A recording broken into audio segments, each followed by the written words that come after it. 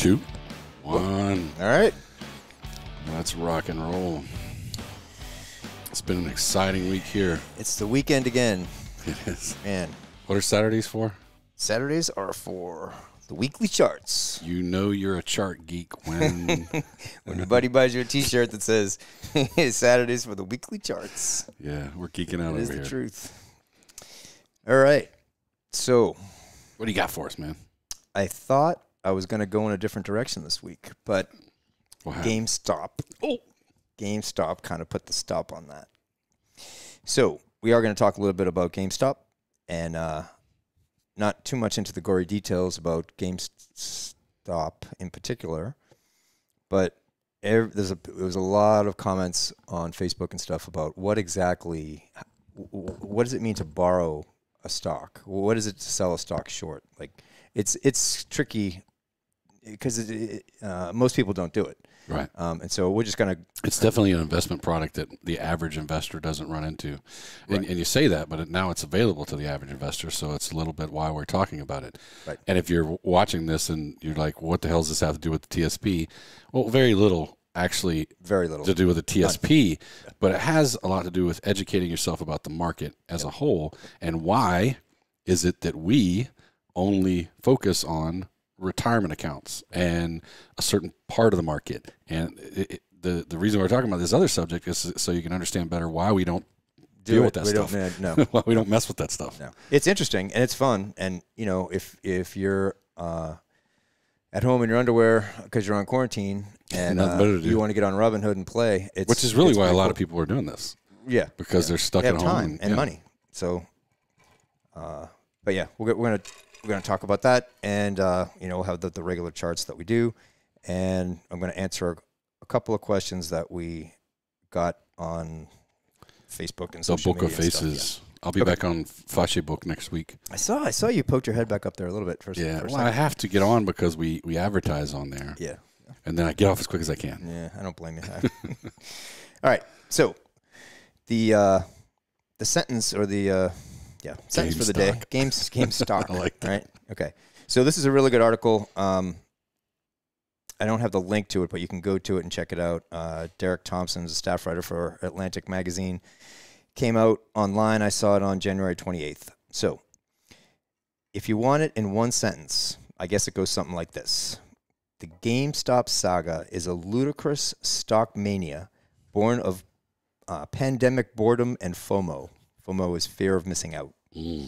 Piggybacking off of a clever Reddit revenge plot, which targeted hedge funds who made a reckless bet on the struggling retailer, meaning GameStop.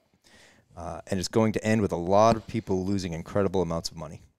So you could have said the same thing about the tulip bubble in 16, whatever it was in Amsterdam. The tulip bubble. Yeah, that was like that. Yeah, that's that wasn't there. We weren't. Yeah, it's really interesting because it was almost the exact same kind of thing. It just got bid up and up and up and up, and eventually it all came crashing down. So a lot of people right now think they made a lot of money on this, and we're going to look at a chart of it because a lot of people now are saying, hey, well, it's exploding, and it's only happened in the last 5 days. So if you're really paying attention to financial news, you might have heard about it 3 days ago. If you're just an average person, right? If you get your stuff off the Today Show, yeah, it's on the Today Show like today or 2 days ago. Yeah. And we'll see where that was on the chart, and then so now it's the weekend, and now a lot of people it's settling in. Does it make sense to buy it? Or if you own it, does it make sense to sell it? And of course, there's Elliott wave pattern there, and we'll take a look at it. Yay! All right.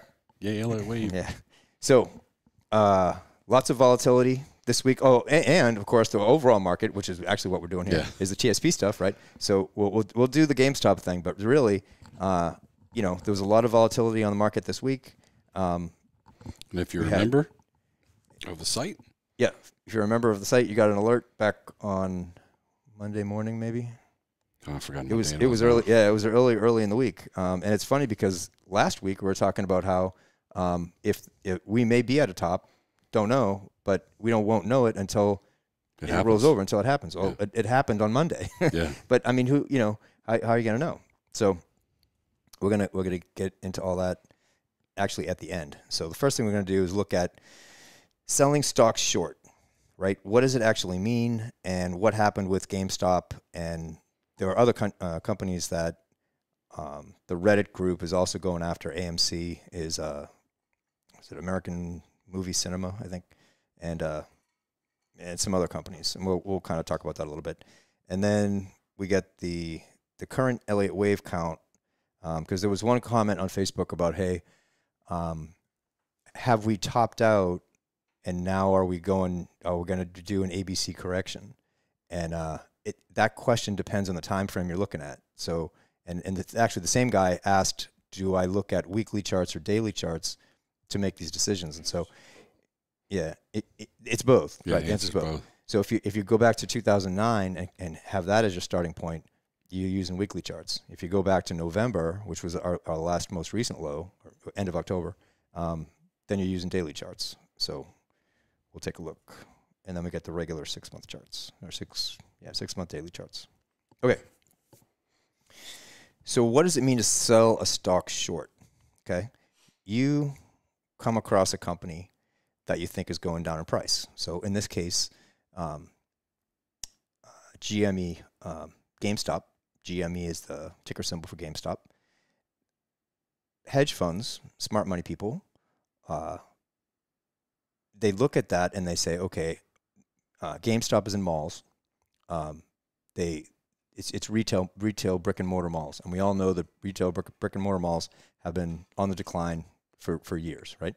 Then you have a company whose whole business model is based on people walking into the store and playing the games and buying them. And think about Blockbuster, right? I mean, yeah, it's like shorting Blockbuster. It's the same kind of idea. So, actually, I'm going to get to that part later. Let me just do the general, what is selling a stock short. So you come across a company, XYZ.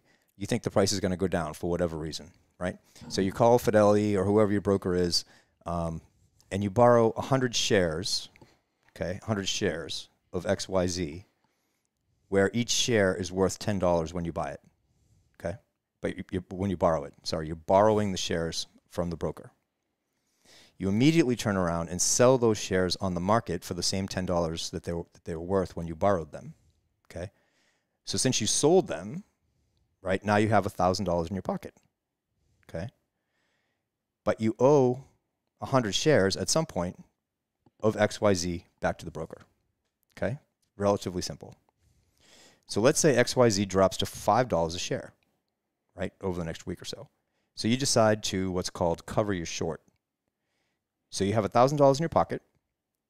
You go back into the market and you buy 100 shares of XYZ. But since the price had gone down to $5, those 100 shares only cost you $500, right? So you take the 100 shares that you just bought, you give them back to the broker, and now you have $500 in your pocket, right? That's how you make money selling short. And that's your profit. Yeah, $500. Yep. Congratulations, you still have $500 in your pocket, right? That is the basic idea behind selling a stock short. Okay? Because you're betting on the fact that it's going to go down. Yes. That's the whole idea. And you there's another version of this where you bet it goes up. That's the same thing, but it's not. Yeah. That's just when you buy a stock, right? If you buy a stock, you buy it. But most people wouldn't think, oh, I'm betting on it going down. That's why a lot of people can't wrap their head around this, because why would I buy a stock that I know is going to go down? Right. You're not buying a stock that you're borrowing it. Yeah. Yeah. So borrowing it just long enough for it to go down. Yeah, and then returning the shares. Yep. So it's not about the dollar value really. It's about that you borrowed X number of shares and you need to return X number of shares. Yeah, it's not about how much money. Right. It's about the number of shares. So now that's how you make money selling stocks short. Okay. Which is what the hedge funds were doing with GameStop. Yes, because they were betting that it was going to go short. Right. So what happens if the bad news? It is the bad news, right? What happens if you borrow those 100 shares of XYZ, okay, and the price goes up on you? So you sold the shares at the market for $10, right, when you borrowed them. So you have that $1,000 in your pocket. If the price goes up to $15 a share over the next week, right, it would cost you $1,500 to buy back those 100 shares that you have to give back to the broker, right? you only have $1,000 in your pocket. Yep. So you just lost $500. So you just lost $500, right? So this is why it's dangerous, because the potential loss when you take a short position, your potential loss is unlimited. Because if you don't cover that short, I mean it's Vegas, right? If you don't cover that short and the price of your stock keeps going up, you are in big trouble. So huge. Yeah. So the higher the price goes, right, the more it'll cost you to cover your short, and so that you can return the borrowed shares to the broker, right? So it can get so bad that it gets to be called a short squeeze. Okay. So what happens is, a couple of weeks ago on this Reddit thread, it was called Wall Street Bets. I don't even know if it's still up anymore. But these guys, they noticed that a hedge fund had taken a really big short position in GameStop. Okay. Which is public information. You can see that. Yeah, that's what I was going to ask. I mean, I was going to point that out, right? Is that, well, how did they know this? Well, because it's research. If you're researching enough, you can see what these large, what the big guys are doing. Yeah, absolutely. Because it's public information. It's public information. Yep, absolutely. So they get on Reddit and they convince all their buddies in this Reddit thread to join forces and buy as much GameStop stock as they could, right? So buying the stock itself makes the price go higher. That's how it works, right? That's how it works. So as the price starts going higher, the hedge fund, as we described in the last really basic example, the hedge fund starts losing money, right? And the more people that Reddit got to buy more shares, the price starts moving higher, okay? So that hedge fund starts, they're losing billions of dollars, right? So their losses actually get up to more than the $13 billion that the whole hedge fund is worth, all their assets under management, because it's leveraged, right? It's huge leverage, because they were sure, reasonably and understandably sure, that they had a really secure short position in GameStop, because there's no value that, the underlying reasons why GameStop's stock. There was nothing to show, technical or fundamentally, either way. Nothing was showing that GameStop was going to rise. Correct. There was nothing, no indicators at all. So the indicators were the opposite. Right. The indicators were that it was going to fall, right, and the hedge fund said, that's a sure bet, yep. Right? And they took it. And so you buy your $1,000 worth. Now you got $1,000 in your pocket, and the stock goes up to where it's this keeps going and going and going. Tens of thousands. Yeah. And you've just got $1,000 in your pocket, and you're like, yeah. Now all of a sudden it's higher than all the money you have in your whole account. Yes. That's what happened to them. That's what happened to them. And so you go bankrupt. So you take all you take all the money you have you got to close out all your other positions. You got to pull as much money together as you can so that you can go buy the shares in GameStop. Because you have to. Because you owe them. At some point you have to give them those shares. Yeah, you owe them out. So that's what's called a short squeeze, right? So now the hedge fund is declaring bankruptcy, and the Reddit thread people, right, are looking for their next target, basically. The next hedge fund that has a really big short position in some company that the Reddit people will be able to get their guys together and go buy, right? So this is the thing that I don't want to say it fires me up, but I'm interested in this part of it. This is the stuff we talk about when we're not on the show. Yeah. We got to start recording that. This is the PG version of the stuff that we talk about when I'm not on the show. So there are obviously other ways to look at this, but we tend to be disruptive on the show here, and so that's kind of my come from. But so all the big guys on Wall Street, right, and the media now, and the government's kind of getting behind it because the SEC is already in this. But all the big guys on Wall Street are saying that the public joining together in this fashion should be illegal. But really, they just lost at their own game to the masses. Okay, and the fine print down there, I did plagiarize this basically off the internet, but it was a really good summary of what actually happened with GameStop. And, so if you're watching this, whoever said that, and you want us to give you credit, just tell us who you are. Tell us who you are. We'll put it on the line. That is the problem with the internet. Sometimes like, I don't know who said that. So if you're going to quote them, you can't give them credit. Right. But let's read that sentence again if we can. All the big guys on Wall Street are saying that the public joining together in this fashion should be illegal. But really, they just lost at their own game to the masses. Absolutely.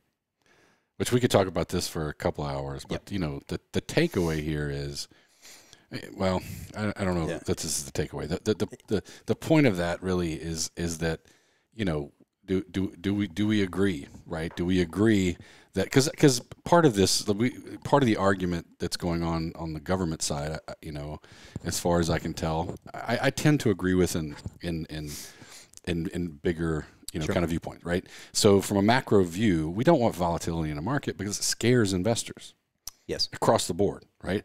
So people that don't, you know, it's volatility is not good, right? So I kind of understand that come from, right? From the regulatory side and from the government side, but from the hedge funds, sorry, buddy, like this is a trade. You pulled the handle on the, I always forget what that's called.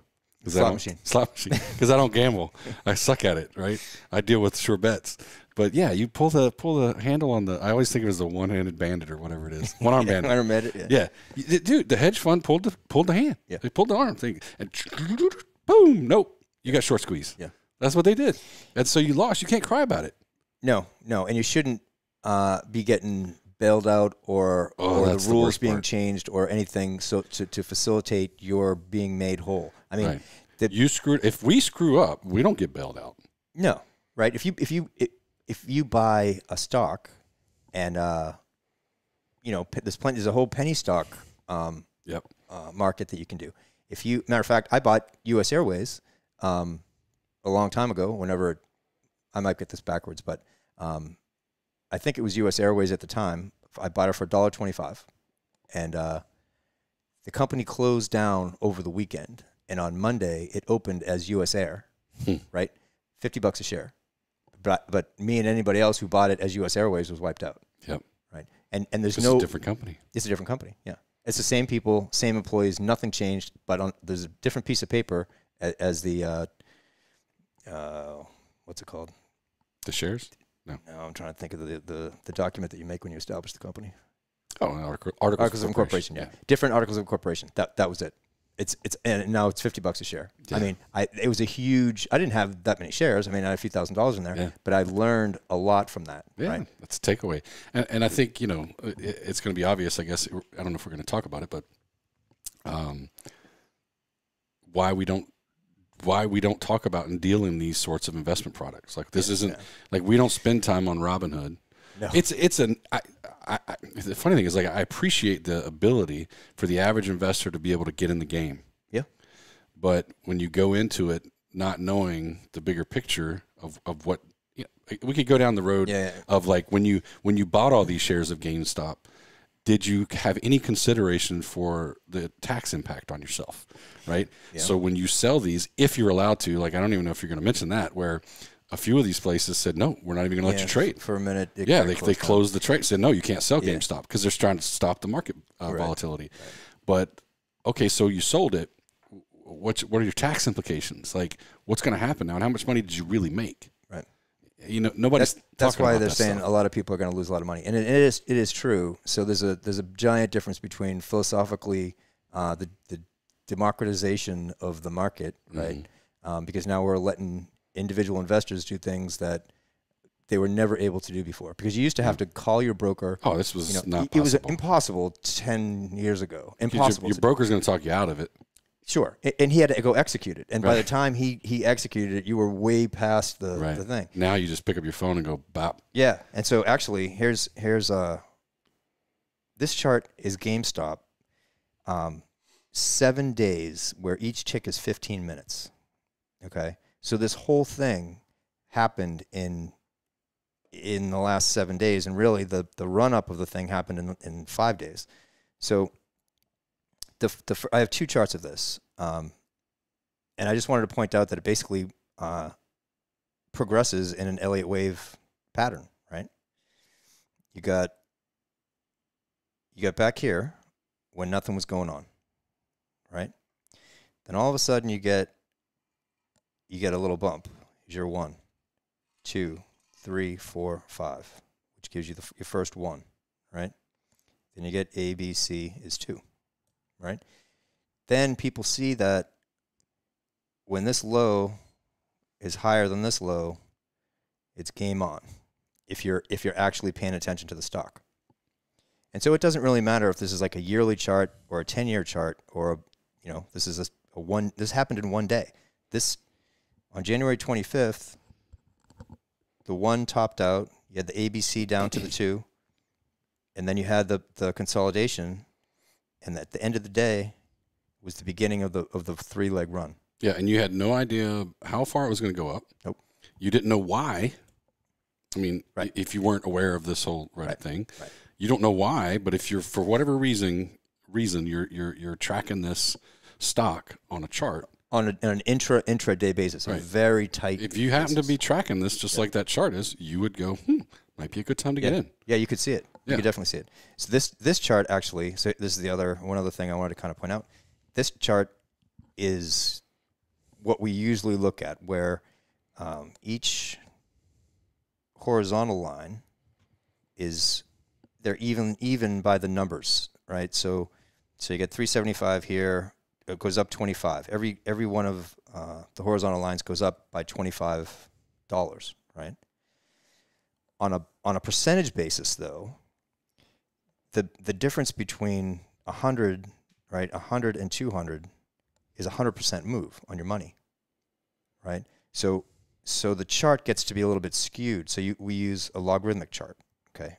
So that's what it looks like on a logarithmic chart.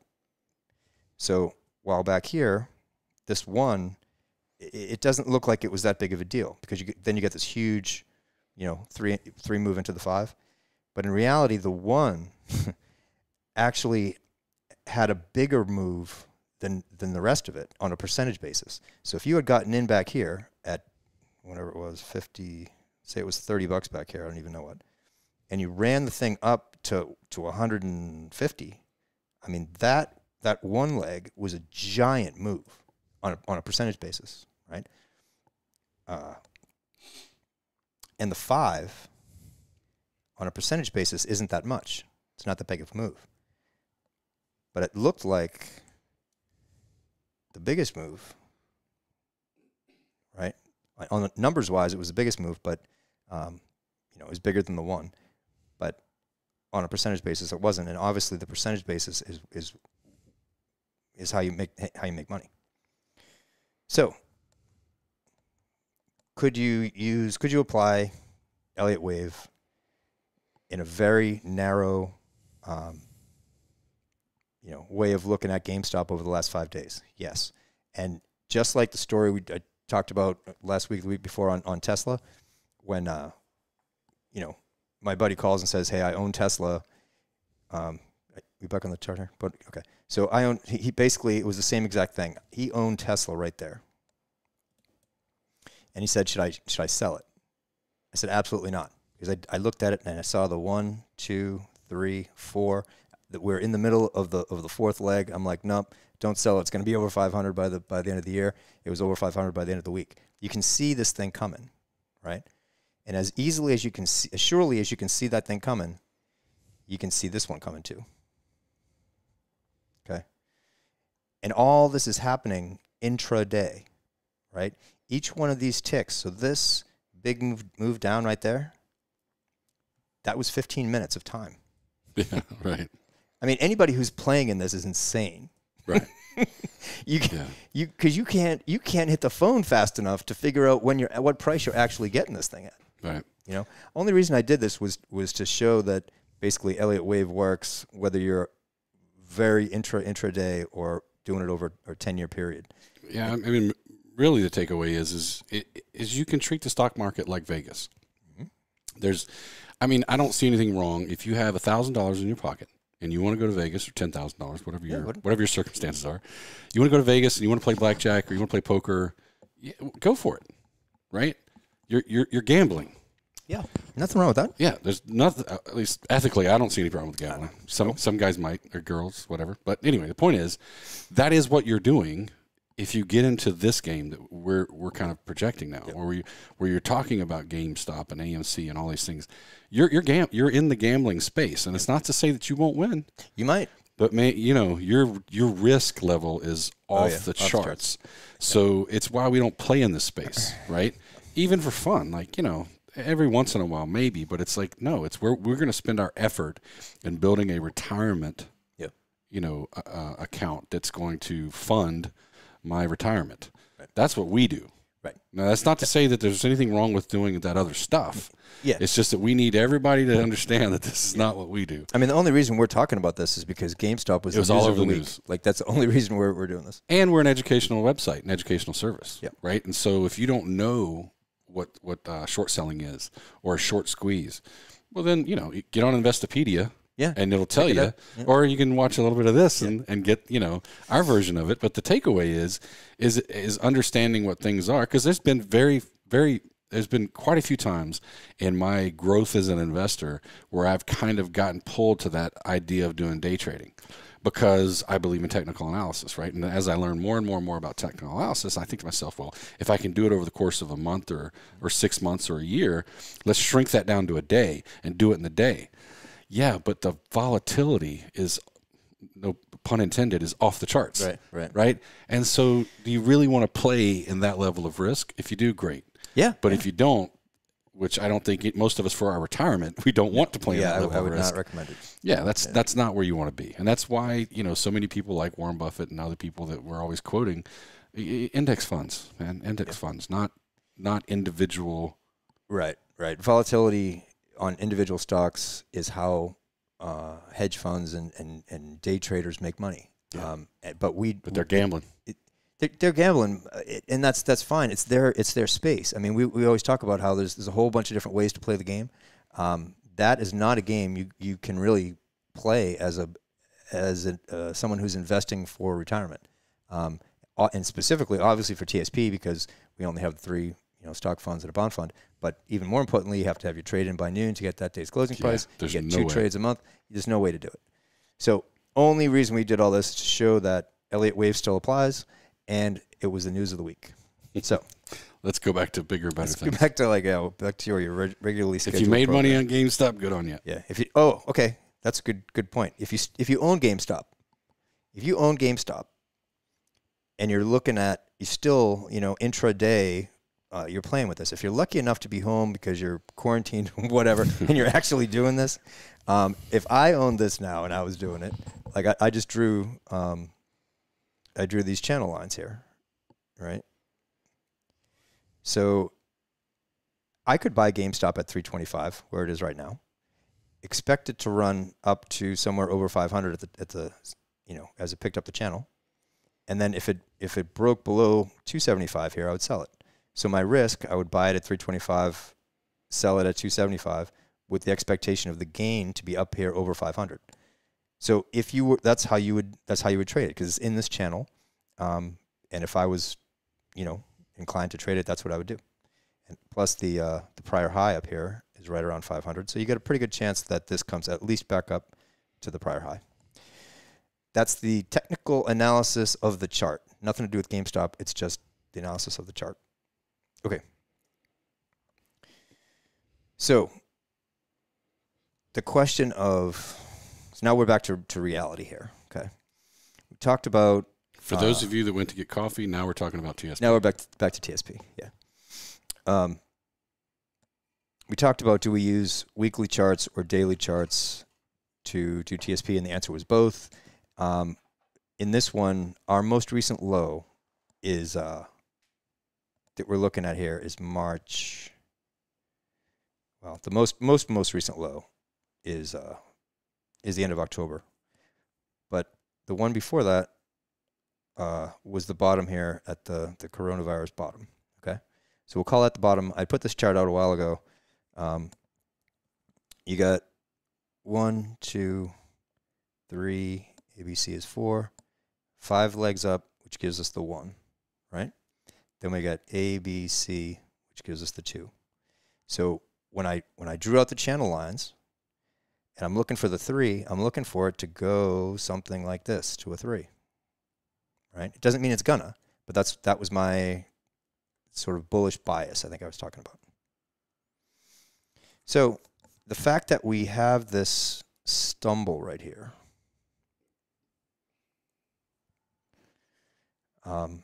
Does that negate the pattern that we're in right now?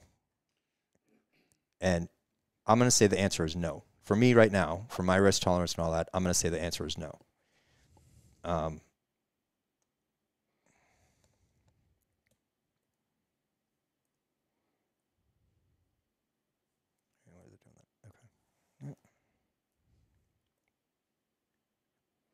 Okay. In the long term, this year basically with March as the low. In the long term, I think the pattern is still good. And so, if we drill it down a little bit tighter, what I would be looking at is if the price gets, because right now we're up there at 37. This is 3,700. This line right here. This is 3,600. Is this top? From an Elliott wave perspective, if we got down here below this channel line and down here below 3,600, we were below the 1. Then the pattern, then it's a different pattern. Okay, so if we got to that point, yeah, then this pattern is definitely failed. But we're not there yet.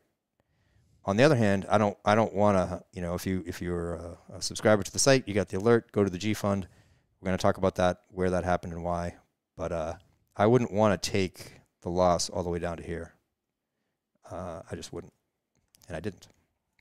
But the big pattern I still don't think is, I haven't given up on it completely yet. Okay.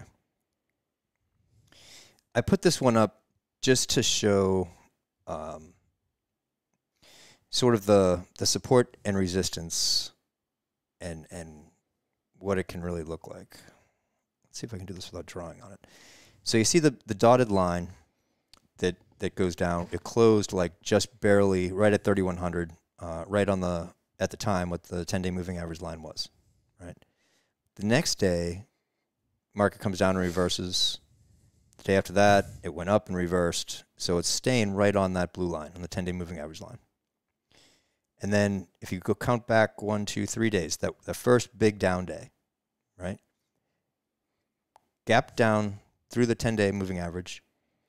Intraday, it went a little bit lower than the 50-day, but closed right on that 50-day. Right? That was on Wednesday. Then on Thursday, the market rebounds, gets back just barely above the 10-day, and then came all the way back down. It closed higher for the day, but and it closed above the 50-day moving average, but it closed below the it closed on the lower side of the day's trading range. And then on Friday, it closed down right pretty well below the 50-day moving average. So the interesting thing is, on Wednesday, it came down and found support at the 50-day. On Thursday, it went back up and hit resistance on the 10-day. And then on Friday, came back down and gapped down, again closed below the 50-day. So you can kind of see here how the moving averages provide support and resistance. That was really the point of that. The other part of it is when the price topped out, the volume on that day was a big volume down day, and the negative volume had just increased over the course of the next several days. RSI had already started to turn, right? And we had the cross of the MACD right there, and the cross of the histogram right there. So everything lined up on that day. And that was the Dow Jones Industrial Average. So if we had been watching the Dow, which unfortunately in this case for us, the Dow is not part of the TSP funds, if you had been watching it, you could have reasonably gotten out before the Wednesday drop. You absolutely could have gotten out at the end of last week, like right there. But it's not part of the TSP portfolio, so we didn't do that. So this is the C fund, and you can tell the as opposed to the Dow, we had the RSI still, at high, and the MACD hadn't crossed. Nothing happened until this one big down day. So the Dow led it. The Dow Jones Industrial Average was like a leading indicator for this. But on the C fund, you didn't see it until that one big day it came down. So, but just like the kind of like the Dow, the big down day on Wednesday didn't go all the way down to the 50-day moving average on the S&P 500. But Thursday it did recover back to the 10-day and then rolled back down. And then on Friday we had another 2% move down, and we now do have support at the 50-day moving average. So on the one hand, I'm looking at it and I'm thinking, okay, I got support on the 50-day moving average. So maybe I get support there and the market bounces higher. Maybe, but we got some evidence that that's not going to happen because it didn't bounce higher on the Dow, right? So I would not be buying here because there's nothing that indicates that we're going to actually see support at that 50-day moving average. Okay. The S fund. Similar but different. We still got some room to go down because the S fund really isn't anywhere near its 50-day moving average. So we had the same sort of percentage gains and losses and things last week, and but we got plenty of room for the S fund to move lower. The indicators obviously have turned negative, but you got plenty of room for the RSI to get down here. So I would not be jumping back in. iFund actually looks the worst of all of them. I don't have the 50-day up there in the iFund, but the iFund rolled over the hardest. The only sort of positive on the iFund is that it's actually approaching, the RSI on the iFund is approaching a low, so it might actually be leading also, kind of like the Dow was. One other thing we had talked about, Connor and I had talked about, if you know, people are always talking about the buy and hold and the actively managed and all that. If you got out on the alert that we put out at the beginning of the week, you locked in a 2.49% loss if you had been in sync with us. Okay. So you locked that loss in. On Friday, there was another 2% loss from where it was at the close on Thursday, right? So if now you go back in on Monday and buy it back, and let's say the market's flat on Monday, say it doesn't do anything, it's flat. You buy it back at the same price that it closed on Friday, you would now be 2% to the positive, essentially, right? So if you just did the buy and hold for the rest of the year, and say you just did the C fund, which is S&P 500, right? You basically have 2% in the bank. So now, if you just bought the C fund for the rest of the year, you would finish 2% higher. This is theoretically, so don't quote me on the math. Right. But you would finish 2% higher than the S&P fund did. Now the S&P might be negative for the year by the end of the year, but you would be less negative than the C fund, right? Right. You're going to be beating it by 2%. Yeah. Yeah. So that's and it also the rest of that, right, is why we don't do that. So the conversation was basically like this. Like Jerry calls and says, "Hey, if I did this on Monday, next Monday, whatever. If I did this, like it would lock us in. You could make the argument like we're beating the S&P the rest of the year, right? Which you are technically. So that's how buy and hold can work. The problem with that is you're leaving a lot of opportunity on the table the rest of the year, where you might beat it by more. Sure, a lot more. Yeah. I mean, so we just said I wouldn't buy the C fund here because I saw that the Dow already is below its 50-day moving average, right? So I don't have a weekly chart to pull up, but if you looked at it, if the C fund does get below the 50-day, it probably goes down to the 200-day. Maybe I would buy it at the 200-day because now we're 10% probably at least off of the high. So if you bought it there, or at least eased yourself back in at that point, now you've got a lot of leeway, right? Because you've saved, say, a 10% move. And now if you got back in and did the buy and hold for the rest of the year, now you're up 10% for the year. That's pretty good. Yep. And You're not up 10% for the year. You're up 10% of whatever the C fund comes whatever in the market, the C fund is. So people are always asking us about our performance, and we are still working on the performance page. We are going to have it up. The reason I bring it up right now is because one of the things that we'll be showing is this risk-adjusted return, which plays into that whole description you just talked about, where the Sharpe ratio will show that you might have gotten on, your return might show, your return might be higher than mine. Right. But if my Sharpe ratio is higher, that means I introduced less risk into the whole equation to get the return. I got, which means I sleep better at night. Yes, definitely. Right? Because it's not all over the place. So the takeaway is you want to have a high Sharpe ratio, or there's other indicators you can use, or measurement tools, performance measures, but the one that most people use is Sharpe ratio. And it basically takes your return and introduces the risk, right? And so those are the things that we'll be showing on our performance page. It would be easy. The easy way out for us, honestly, would just be to put our PIP up there and just roll on, right? But as you all are members of the site longer and longer and longer, we are hopefully going to educate you in performance.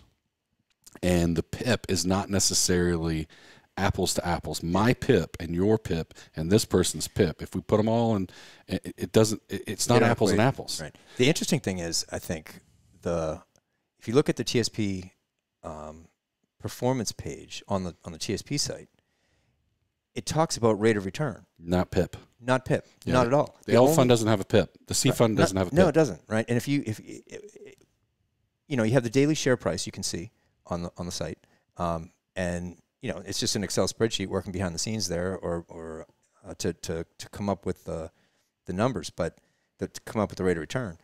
But it's not a PIP. A PIP is a different thing. It's a weighted rate of return. It's a weighted rate of return. It depends on cash flow coming in and out of your personal account. So it's important only because they created this thing called the PIP so that we could say it's our personal performance measure, and it is. It's just that it's not valuable, really. What matters is your rate of return. It does, and it's valuable to you as a person, right? Yeah. So because it's weighted in a way of showing your cash flow, right? So as a person, it means something to me. Yes. Right. It gives me a tool, an indicator to tell how well I'm doing.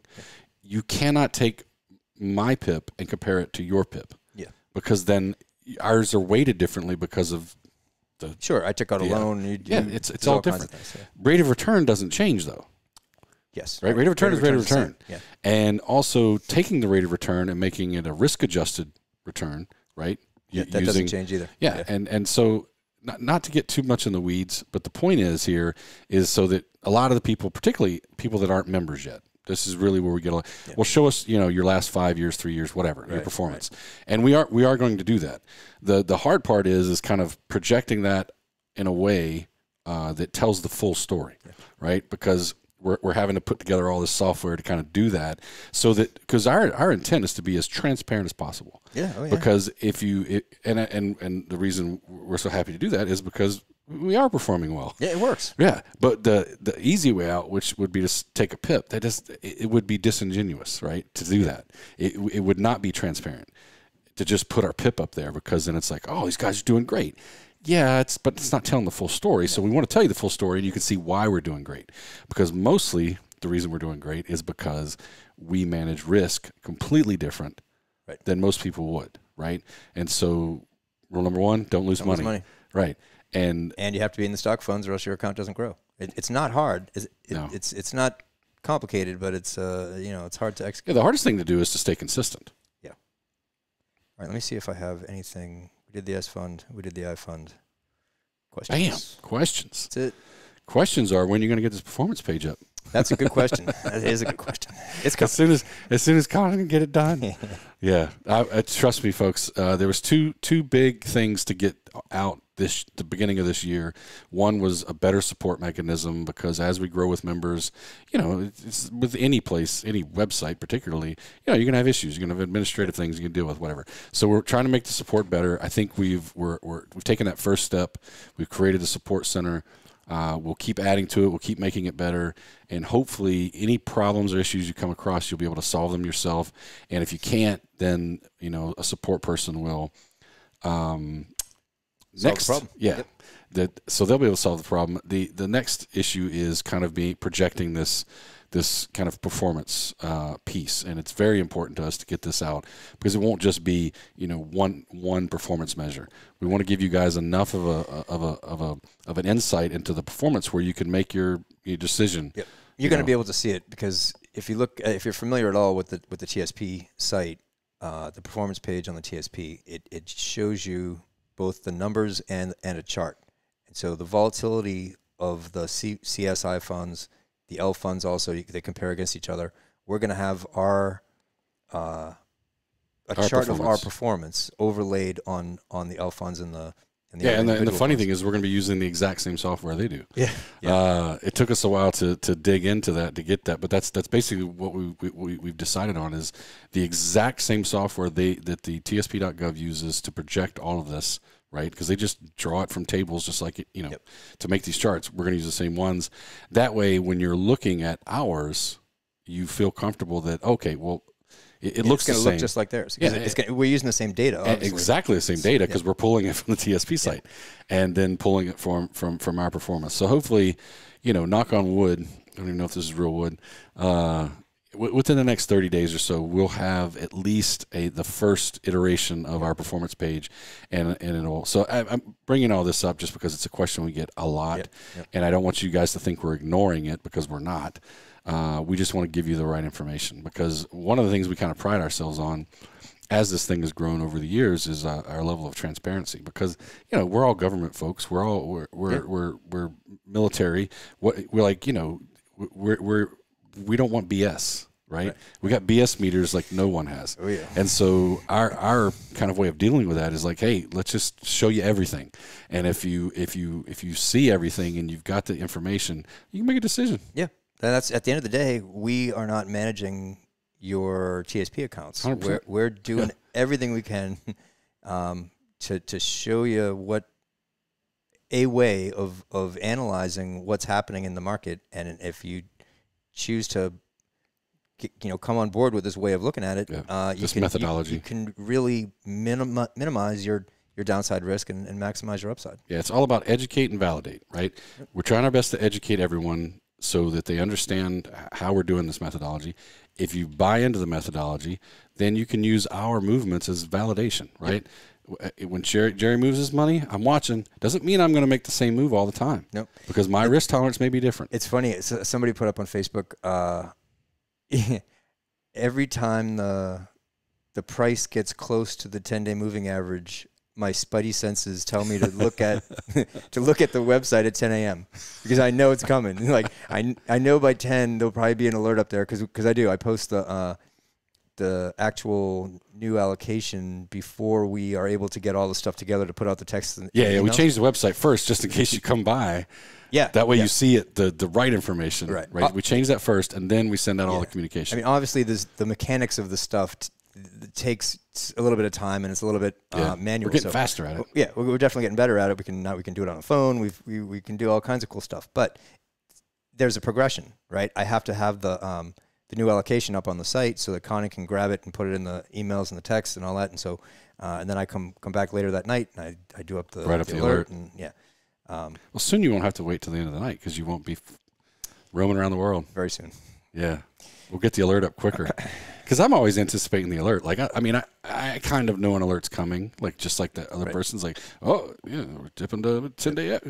But what I really like is to kind of like, because once you get the actual written alert, and if you're a member of the site, if you're not a member of the site, what that means is like, Jerry does a full blog post on why, right? Why the change, why the allocation change, and more importantly, what to be looking for going forward. Because to me, that's the bigger value, right? Okay, I kind of knew it was time to get out or in, whichever. But the real value is, all right, now what are we looking for, right? Because you tell the rest of the story. It's like, okay, here's where we're at now. Now this is what we need to be looking for to get back in or get back out, wherever we're at, right? And so if you're a member of the site, you get to see all that basically by the end of the day that we make these changes, because we have to make them before noon. Yeah. Yep. We could just keep talking and talking about it, but we're at the end of the lunchtime. show. It is lunchtime, and we're about to go have some wangs. Yep, Or I'm going let's to have do it. wangs. I don't know whether you guys. Let's All do right. Is it time to click out? All right. Let's do the music. Have a good week. Cue.